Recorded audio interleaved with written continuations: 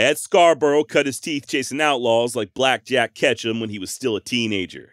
He'd go on to become a deputy sheriff and constable, as well as one of the first Arizona Rangers. According to those who knew him, Ed was born to a saddle, an excellent marksman, and just did not know the meaning of the word fear. Make no mistake about it, Ed Scarborough killed many a sassy bandit over the course of his career. Be that as it may, the toughest opponents he'd ever faced turned out to be himself and a rabid skunk. Oh boy, toss in a little bit of cross-dressing, a shootout with a bicycle, some good old-fashioned murder, and a daring prison escape, and we've got what may be the most absurd tale I've ever had the pleasure to share. Trust me, you are not going to want to skip this one. My name's Josh, and you're listening to the Wild West Extravaganza.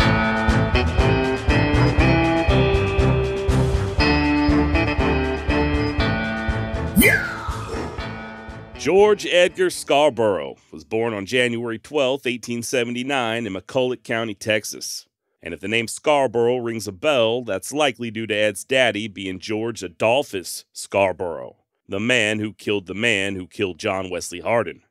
George Sr. spent decades working as a lawman, first as sheriff of Jones County, Texas, and then as a deputy U.S. Marshal working out of El Paso. And it was there in El Paso in 1895 that George Scarborough was involved in the controversial killing of Martin Moroz. This in and of itself is an absolutely crazy story that I will go way more in depth on in the near future. But long story short, the notorious gunman, John Wesley Hardin, allegedly paid Scarborough, along with the El Paso Chief of Police Jeff Milton, and possibly his constable, John Selman Sr., to kill Mr. Moroz.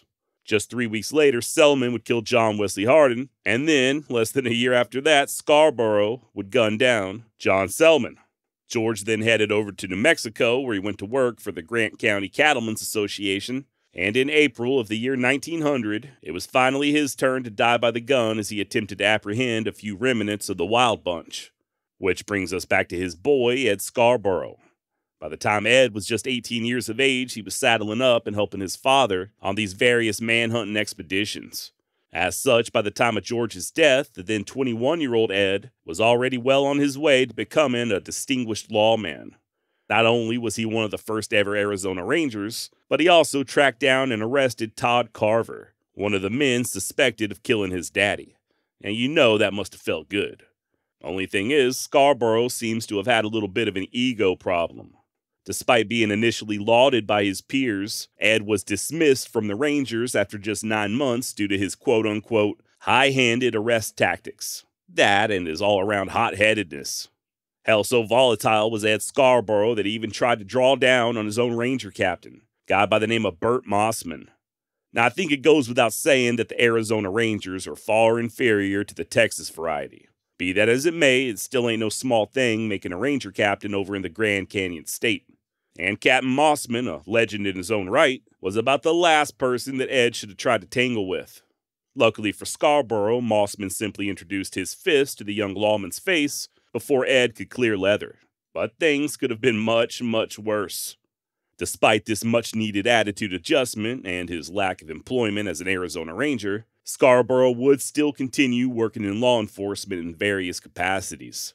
A career that nearly came to an end as he was tracking cattle thieves near New Mexico's Hatchita Mountains. Ed was asleep one evening when a damn skunk crawled up in his blankets and gave him a little love bite on the wrist. Hell of a way to wake up, right? Scarborough hops up out of his blanket in a panic, can't blame him there, and shakes the skunk loose, but it comes lunging back, causing Ed to fetch his pistol and open up fire. He misses, but I guess the flash and the bang was enough to make the skunk skedaddle. Momentarily, at least. Ed finally settles down enough to try to get some more shut-eye, and here comes the skunk again, launching a third assault. Luckily, this time Scarborough was ready, and he got a direct hit on Pepe Le Pew with his Winchester, and that was that. Still a nerve-wracking experience, right? Especially considering that there's really only one reason for a critter to act in such an aggressive manner. I'll give you a hint. It starts with an R, and it rhymes with scabies. Now, according to Google, the rabies vaccine did already exist at this time, although I was unable to determine how widely distributed or available it was, which may explain Scarborough's next course of action. The stricken lawman beat feet to the big city of El Paso, where he underwent a little something known as mad stone treatment. Now, this was completely new to me, but apparently mad stones, also known as bezoar stones, can be found in the stomachs or intestines of Ketchum animals and were used in centuries past to draw poison out of bites or wounds. This is done by boiling the stones in sweet milk or sometimes alcohol and then applying it to the injury in question. Legend has it that once the stone is attached to a wound, it can't be pulled off, but once it absorbs the poison, it'll simply fall away on its own accord. I don't know about all that. Me personally, I get bit by a skunk, I'm going to the damn urgent care, okay? Not no damn El Paso Bruja. My skepticism aside, however, I do feel like I should point out that Ed did not die. And to be fair, I guess we don't know for sure that the skunk was rabid. I'm also not a doctor, and I'll admit complete ignorance as to whether or not it's possible for someone to get bitten by a rabid animal, only for the virus not to take effect. Now, I'm sure that's happened somewhere at some time throughout history. What I do know is that even nowadays, despite Michael Scott's best efforts, some 60,000 people per year succumb to rabies. And there have been very, very few recorded cases of someone surviving without proper medical treatment. Statistically, if you get rabies and you do not get yourself some legit doctoring, you're as good as dead. And just like you heard me say, Scarborough didn't die. That being the case, his behavior does seem to have grown increasingly erratic following this incident, like the time he decided to get into a gunfight with a bicycle. It was March in 1904 and Scarborough was employed as a constable in Douglas, Arizona. And it's there on the streets of Douglas that Ed came face to face with his most formidable foe since that skunk, a young bicycle enthusiast named Rube Shields. It seems that Rube came riding into town one day and took to doing bicycle tricks in front of a growing and astonished crowd. And I guess Scarborough didn't much like bicycles, or he didn't like the idea of anyone other than him getting attention. Or maybe he was just looking for yet another excuse to throw his weight around, which, according to news articles from back in the day, does seem to be his MO. Whatever the case, things started off mildly enough with Scarborough simply ordering Shields to desist and move on. Rube wasn't having it though, and bluntly told Ed not to bother him as he was in the process of attempting a rather difficult stunt. Oh boy, this casual defiance really pushes Scarborough over the edge. Not only does he bristle and tell Shields not to talk back, but then, just to emphasize his point, he goes ahead and pulls out his service revolver and starts blasting away at Rube's bike tires, laughing like a maniac while doing so. You would think Rube Shields would then scurry in fear, right? Negative. In fact, he does the exact opposite. Ducking his head down low, the young man began pedaling with all his might, straight ahead at the crazed constable Ed Scarborough. And before Ed could draw a good bead, bam! Rube slams right into him. Dismounting from his bike, which I can only assume was a little dented at this point, Shields proceeds to bend down and grab the stunned Scarborough by the throat, disarm him, and then, as one newspaper account put it, took his time and skillfully kicked Ed Scarborough into a state of utter submission. Now I'm a two sides of the story kind of guy. I always feel like that's the best way of viewing the world, right? Trying to see things from the other person's point of view. On one hand, I think we can all agree that bicyclists can be pretty damn annoying. I mean, yeah, I understand they have a right to be on the road just like the rest of us, and they're not only getting exercise, but they're also helping to reduce pollution in the process. I get that. Fine. Great. But do they need to look so damn ridiculous while doing so? I'm not saying it's okay to take a shot at somebody for any reason, much less for riding a bicycle. But I am saying that if you decide to take a bike on the damn freeway in your little tiny shorts and silly-looking helmet, you gotta at least expect a little aggression every now and then. On the other hand, I'm picking up on some real angry boomer, get-off-my-lawn vibes from Ed Scarborough. It's like he all of a sudden became the Old West version of a mall cop who's irrationally angry over just the sight of a teenager enjoying himself on a skateboard. Hey, we'll get back to the story in just a moment, but first, I gotta be honest with you. I'm doing this full time now. The Wild West extravaganza is, as we speak, my job. And to tell you the truth, this is sort of a gamble. I'm gambling on myself, and I'm gambling on you. To make this work, and to continue bringing you true tales from the Wild and Woolly West, in an unfiltered and uncensored fashion, I'm gonna need your support.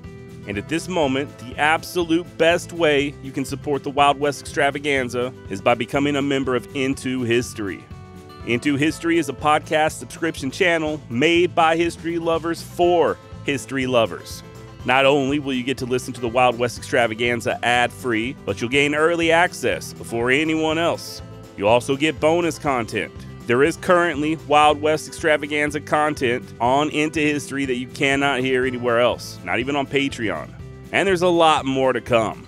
You'll also get to participate in the book club, the community forum, the upcoming live streaming events, and, best of all, you won't have to hear my annoying ass voice break into the middle of a story like I'm doing right now. And guess what? You also get everything I just mentioned from all the other shows in the Into History universe, offering the same perks.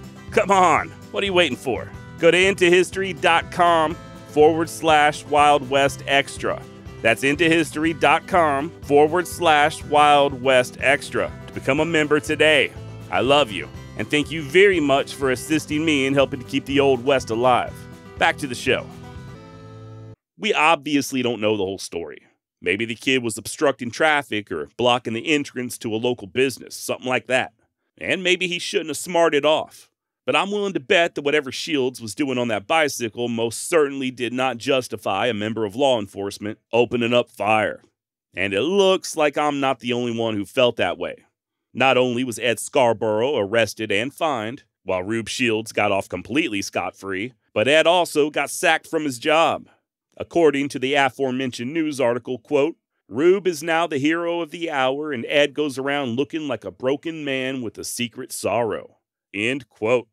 And sadly, that was just the beginning of Ed Scarborough's downward spiral. Out of work and looking to make a quick buck, Scarborough decided to hold up a restaurant over in Deming, New Mexico. That in and of itself is bad enough, right? I mean, the guy had dedicated his entire life to upholding and enforcing the law. And here he goes, throwing away whatever reputation he still had and doing the very thing he had always fought against. But it gets worse. Not only does Ed Scarborough rob that restaurant, making off with a whopping $24, but he does so in drag, wearing his girlfriend's dress. But wait, there's more. The genius then removes his cute little outfit and returns to the scene of the crime and orders lunch. Restaurant employees immediately recognize Ed's voice, and he soon found himself locked up behind bars yet again. Now, this incarceration would not last long. Ed was released on bail and was somewhat successful in fighting the case, but the man just could not manage to stay out of trouble.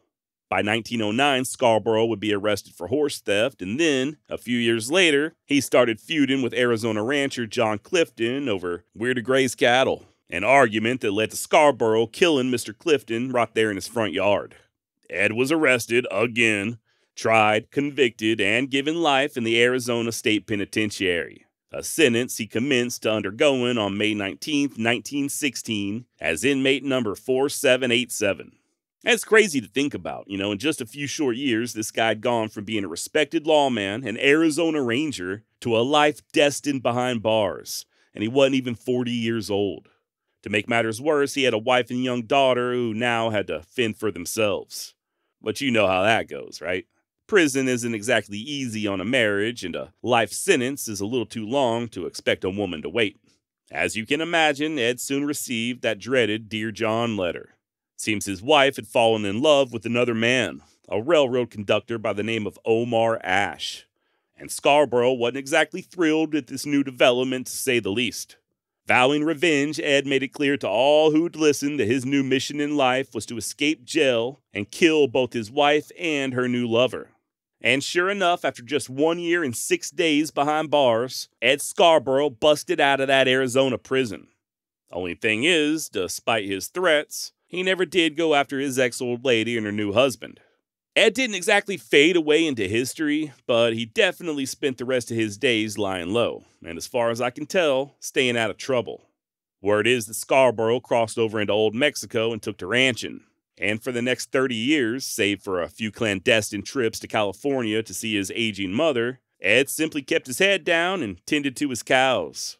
Now, Scarborough's mama passed away in 1949, and it's at that point that we lose all contact with the cross-dressing, bike-shooting, skunk-fighting ex-ranger.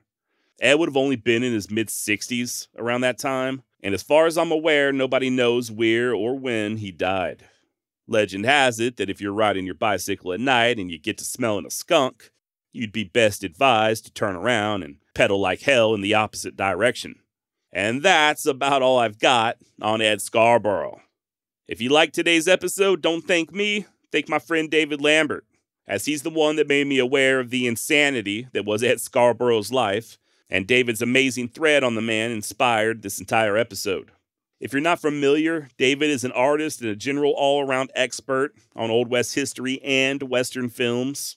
And I know he doesn't really like the term expert, but when it comes to this type of stuff, especially his encyclopedic knowledge of Westerns, there's just nobody better. And like I said, the dude is one hell of a talented artist. I currently have 3 pieces of his work hanging on the wall behind me right now as I speak. An uncanny depiction of Hank Williams Sr., another is sort of a montage of a few different characters from the movie How the West Was Won, and my absolute favorite, a drawing of Warren Oates from Bring Me the Head of Alfredo Garcia. If you would like to own a print of that same drawing, David is currently selling them. Apparently, both his grandfathers killed each other in a duel or some such shit, and he stuck footing the bill for the funeral. Link in the show notes if you want to check it out, and you can see more of David's work at patreon.com/David Lambert Art. Link also in the show notes. And you can find David on the Wrong Real podcast on occasion, doing exactly what we're doing right now, talking Old West history. I actually had a chance to record a nice little conversation with him not too long ago where we touched on a number of topics that I think you'll find interesting. I have not had the time to edit it and get it ready for release yet, but hopefully soon. By the way, speaking of Warren Oates, just in case you don't know who he is, great actor, in my opinion. You've definitely seen the guy in several movies. Films like The Wild Bunch, Major Dundee, Dillinger, In the Heat of the Night. The list goes on and on. But what you may not know, actually you probably do know this, I should say what I did not know until very recently, is that Warren Oates also played the drill sergeant in Stripes, a character who left us with one of my favorite quotes of all time. Lighten up, Francis. All right, shorter episode this week. Got a couple more David Lambert-inspired stories to share with y'all, and those will probably be a little on the shorter side as well. Doing episodes like this really helps me get ahead, and I do want to keep putting out quality episodes, which I consider this to be, on a consistent weekly basis. So if I can batch record a few of these shorter stories, I can spend even more time working on the long-form stuff as these are being released. Okay, if you're itching for additional true tells from the Wild and Woolly West, please head on over to wildwestextra.com, check out the back catalog. While you're there, hit that contact button, let me know what you think, or even if you just have a topic suggestion for a future episode. Been getting a lot of great suggestions lately. Please check out my friend Michael over at Texas History Lessons. Till next time, try not to shoot anybody. Don't go getting in a fight with a skunk. And if you absolutely must dress up in your girlfriend's clothes and rob a restaurant, maybe just don't return to the same restaurant a few minutes later and try to order a damn appetizer, okay? Adios!